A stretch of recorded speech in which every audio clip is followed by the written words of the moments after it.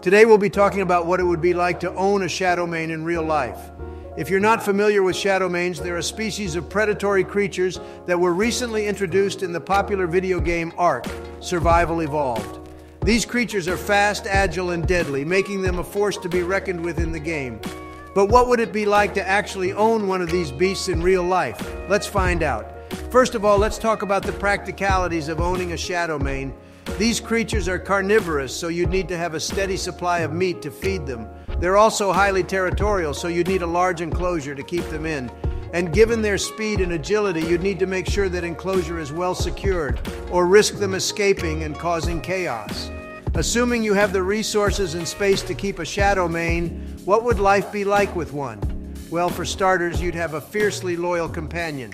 Shadowmanes are known for their loyalty to their owners and would fiercely defend them if they felt they were under threat. You'd also have a highly efficient predator at your disposal.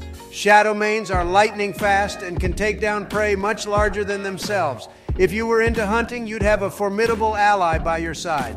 But owning a Shadowmane wouldn't be all sunshine and rainbows. These creatures are highly intelligent and have strong personalities, so you'd need to establish yourself as the alpha in the relationship early on. If you didn't, you could find yourself on the receiving end of some aggressive behavior.